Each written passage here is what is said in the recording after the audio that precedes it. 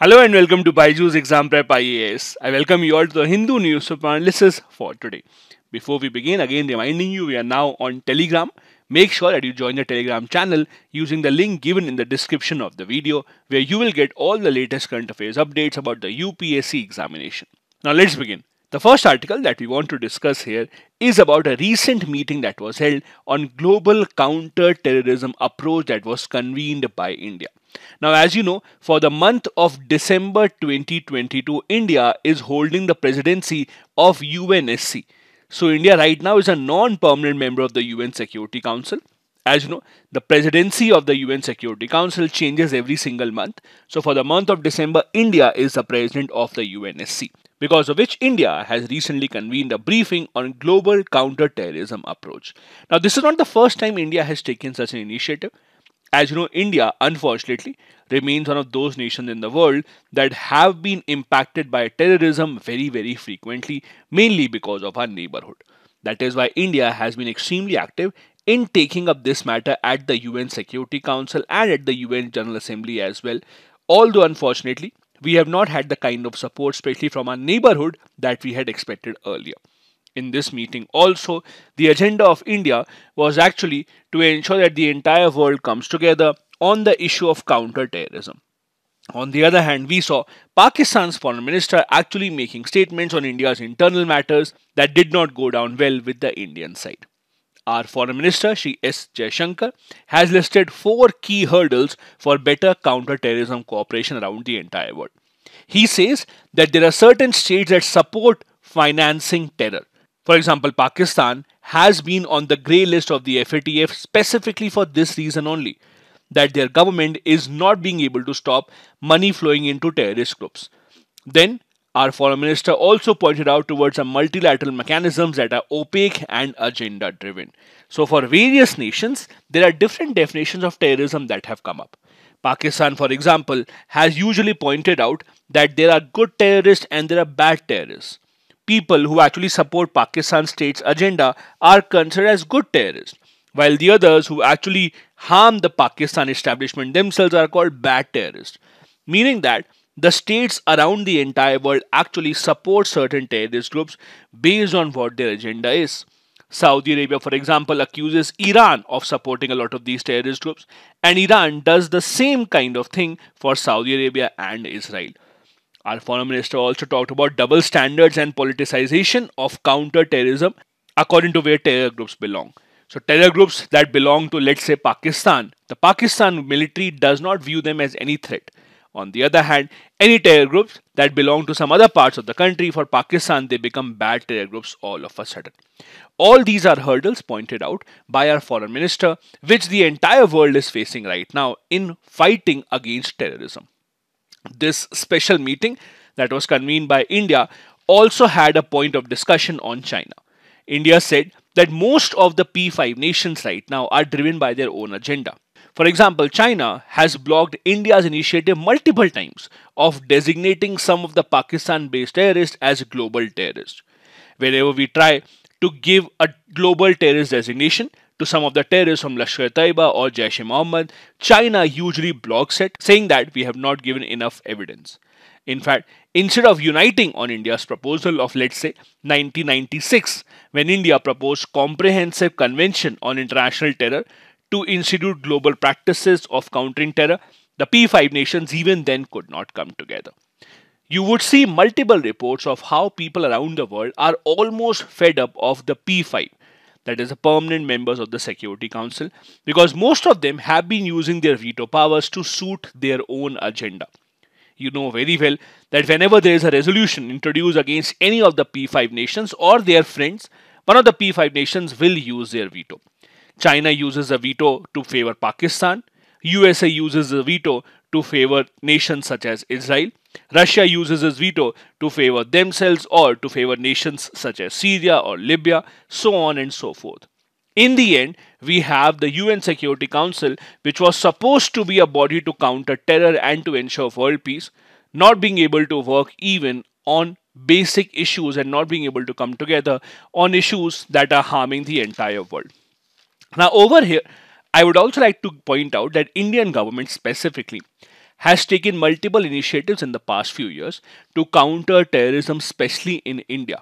For example, we have set up the Joint Working Group on Counter-Terrorism or Security Matters with multiple nations around the world. There are bilateral treaties on mutual legal assistance in criminal matters, where India is a part of these treaties with many nations, where we exchange information about how to catch criminals, to track the proceeds of the crimes, etc. In 2018, India highlighted its demand for comprehensive convention on international terrorism at the UN General Assembly. That was after the 1996 demand that we just discussed, where India wanted a global comprehensive legal framework to counter terrorism.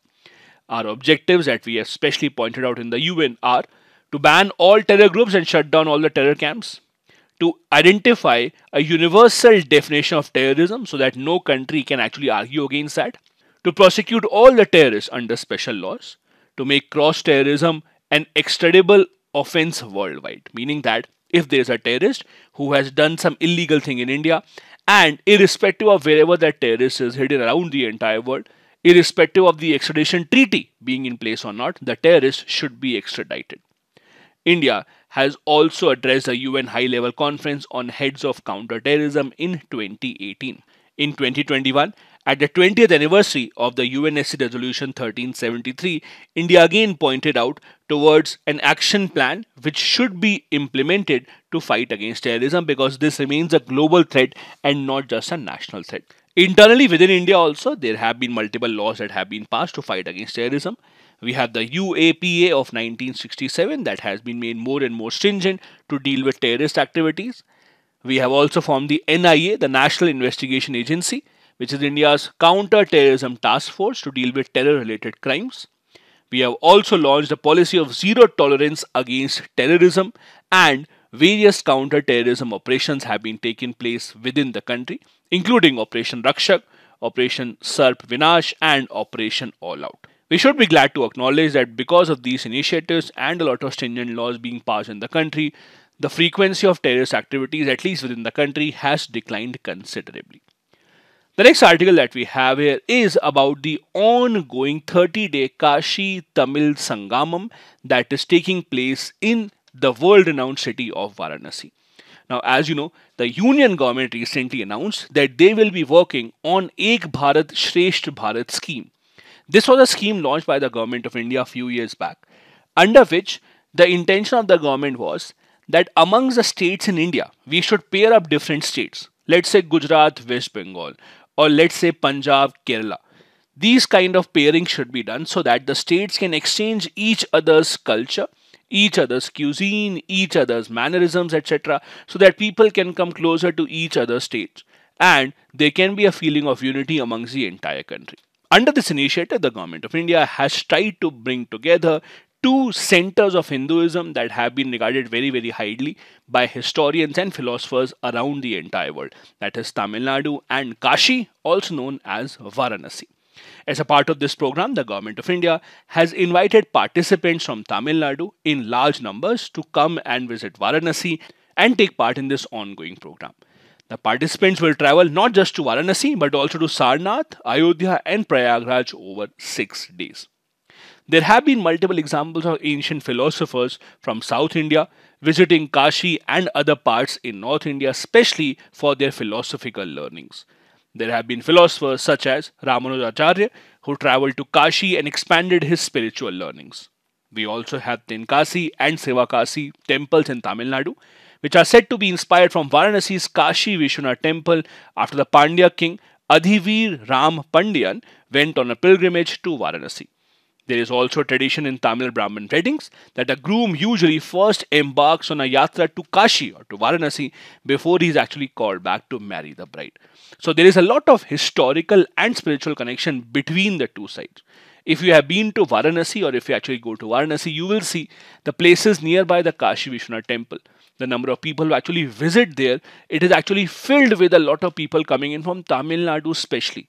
And it is my personal experience, I can also tell you, there are a lot of shops that are specially selling food and all those items which are required by people coming in from Tamil Nadu, which also points out towards a deep connection between Tamil Nadu and Varanasi. The Prime Minister addressed this spiritual gathering and said that Tamil is the oldest language in the world. He also released a translation of Thirukkural in 13 languages and announced that a chair dedicated to Tamil poet Subramaniam Bharati or Bhartiyar would be set up at the Banaras Hindu University. This ongoing Kashi Tamil Sangamam was proposed by a high-powered committee in order to promote Indian languages. As per the government, this event would fulfill multiple objectives. Not only would it bring two very different cultures close to each other, not only would it actually improve the concept of cooperative federalism in India, it would also be on the lines of the national education policy. As you know, the National Education Policy of 2020 has envisaged integration of Indian knowledge systems and spreading it across the entire country rather than being dependent on the Western education systems all the time. I also wanted to give you a bit of detail about the Ek Bharat Shresth Bharat scheme that came into being in 2015 with the idea of promoting engagement amongst different people, amongst different states and union territories across the entire country. Because unlike any other country, India is highly diverse. When you go to nations such as US, UK, France, Germany, you would not see a lot of differences between the people living in different parts of those countries. While when you travel in India, within one single country, you will see people having so many distinct languages, culture, the manner of living is very different. And that is why in India, this actually deserves a special mention. It is the Ministry of Education that has been given the responsibility to ensure that the scheme becomes a success. Under this scheme, every state or union territory would be paired with another state or a union territory for some time period, and they would be expected to engage with each other through exchange of language, festivals, cultural events, tourism, etc. The objective is to ensure that people across the country thrive in our diversity, to promote the spirit of national integration, showcase India's rich culture, heritage, customs, traditions, and also create long-term engagements between people of different states. The next article that we have here is on Japan. Now, Japan has now gone ahead and changed its very old defense policy in view of China's aggressive stand in the past few decades. Now, let me give you a bit of background about what exactly has happened and why is it so significant. See, when you read world history, you usually close your chapter of the Second World War by reading that an atomic bomb was dropped on Hiroshima and Nagasaki and then Japan surrendered. But the story does not end there. What happened after that in the next few years is also very significant. So what happened after that was that the American forces did not leave Japan. The American forces or the American government to say was so skeptical that if we leave Japan right now, Japan would now start to think about taking revenge from US. Just like what happened after First World War. After First World War, when Germany was defeated, the other Western nations thought that this is the end of the war.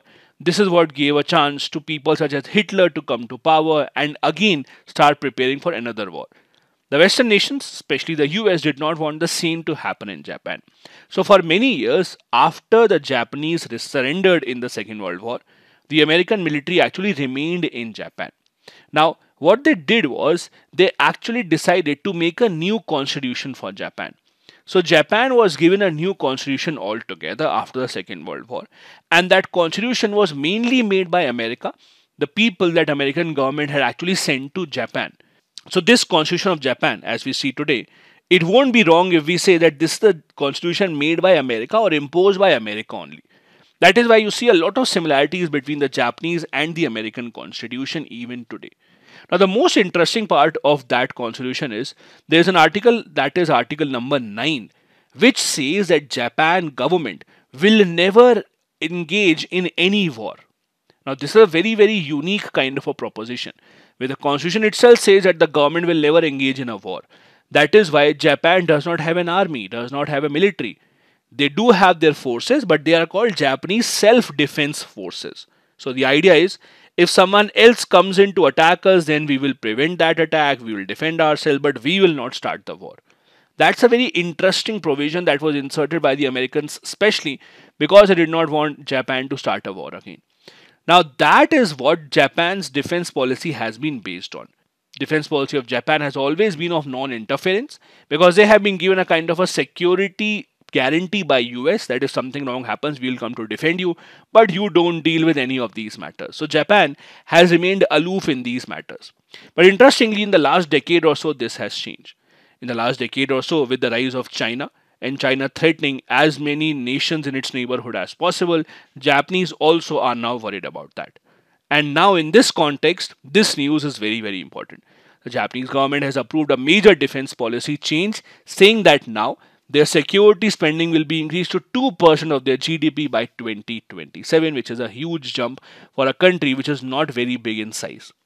Now, many people in Japan also promote this idea. Many people in Japan have been saying that the government should change our policy. We are now facing a lot of challenges. We can't just depend on USA to give us a security guarantee. On the other hand, there are some people in Japan, there are some political parties who are not really happy with this. They say that their old defense policy of not interfering and not being assertive enough was better.